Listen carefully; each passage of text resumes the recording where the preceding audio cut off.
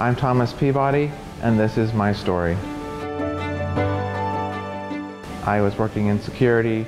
I was around a lot of artwork that was very inspiring, but I wanted more. I actually wanted to look for a place that allowed me to focus on my art, myself, and how that relates to the world. I'm from Camden, Maine, which is a harbor town. Maine's beauty attracts a lot of artists. I saw online it was a beautiful campus.